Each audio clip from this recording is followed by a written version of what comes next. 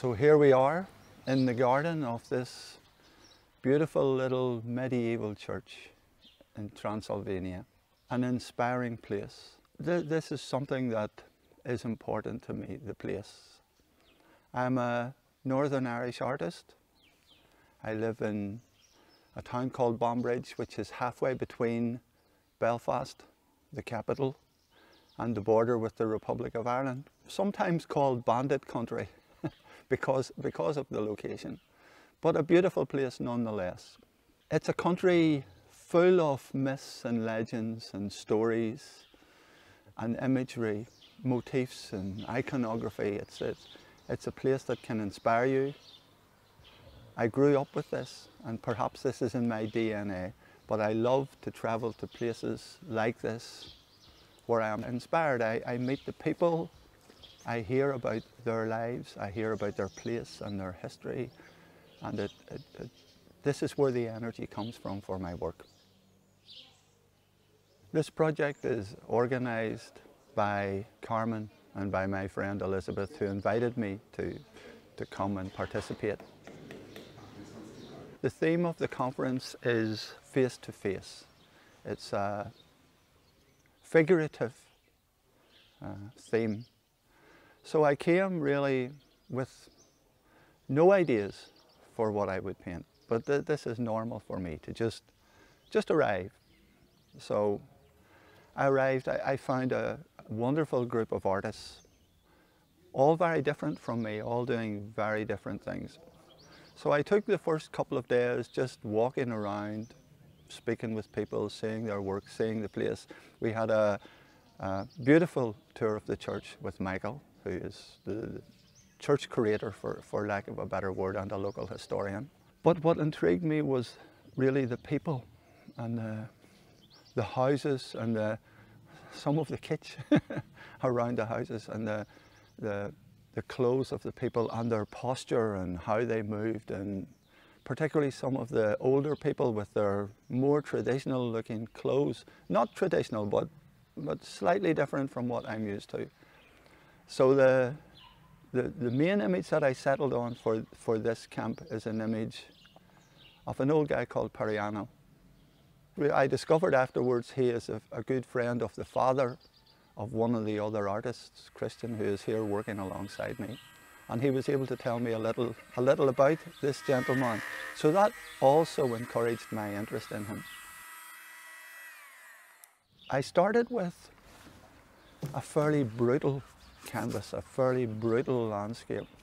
I wanted to start shortly after I got here and before I decided on the image. And it is, whilst it is beautiful, it's also a harsh existence for some of these people. Money is not plentiful, work is not plentiful. So I think times can be hard, and here in the winter, for sure, because of the altitude, it's going to be a harsh environment. So I started to paint this harsh environment, really. I used black and silver, really monochrome, really very rough painting, almost like a storm or hailstones falling. Confident that whatever image I chose would be suitable for this, because the whole environment appears to me like this. So when I settled on the image of Periano, it was perfect. The gentleman fitted into what was my representation of his environment very comfortably. I tried to paint him with a sympathetic eye. I think life has not been easy, and he was carrying himself in a very dignified manner in the image that I was looking at. So I wanted to paint this gentleman with dignity and with empathy. I hope I have succeeded. I hope to be able to show the painting to him, and I hope he will enjoy it. When I'm in the studio painting, a thought that I carry in my head is a thought that Aristotle gave, that the job of an artist is not to create the likeness of an object, but the meaning of the object. This for me is important. I can use a camera to capture the shape of an object in an instant, But as I was saying with Periano, I wanted to make him a gentle person with affinity with his environment and the people around him. And I think this is what Aristotle is getting towards when he says, create the meaning of the thing rather than the shape of the thing. So I have tried to capture, on this occasion, I have tried to capture the nature of Periano. I will let you decide if that has been achieved. But this is perhaps also why I like old places like this and old objects. In the modern world, everything is kind of disposable. We in the West can have virtually everything we want. And when it's last year's colour, we don't want it anymore. And our stars, our heroes, they have to create a new fashion every time they appear. But it is immediately thrown away. These old things from the prehistoric sites and even from these medieval churches, they were carried by the person for a lifetime. They carry the traditions and legacy of the person, so there is a meaning to capture. There is something that you can reach for and take from this object, so you can do what Aristotle is suggesting. And in this church, there is the bell, there is the towers, there's the shape of the church, there's the organ that they renovated, all situated in a beautiful garden, so full of colour, full of sunflowers. What's not to love? We establish a network of friends who are other professional painters. So it's good for the practice of the artist to have these connections. We establish friendships that we take forward with us and memories that enrich our lives. They make life better. We carry them with us like little jewels, and we have social media to carry on the friendships. Those are things that you take from every symposium or from every good symposium.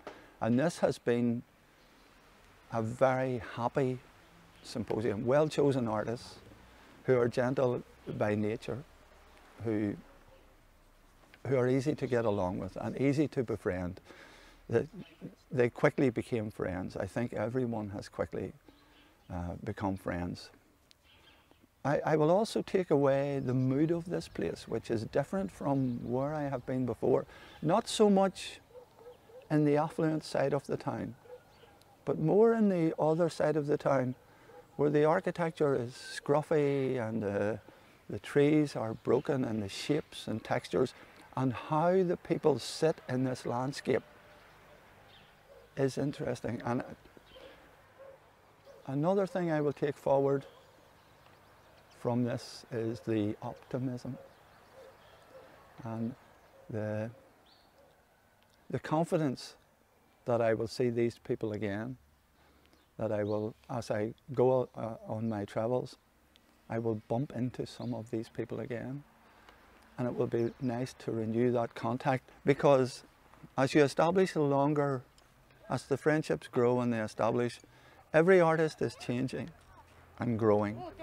Just as I have grown here very, very slightly, a little, all of my friends will be growing also. So when I bump into their work, them and their works 5 years from now, 6 years from now, 7 years from now, their work will have changed, and I will get to enjoy seeing my friends grow. What a pleasure. What a pleasure to see your friends grow alongside you. Yes? No, okay. It's your wife? Sora, e sora lui. Wife? Mama mea e sora lui. La femme. La femme. Na, fam! Good. Până n-am salbantă.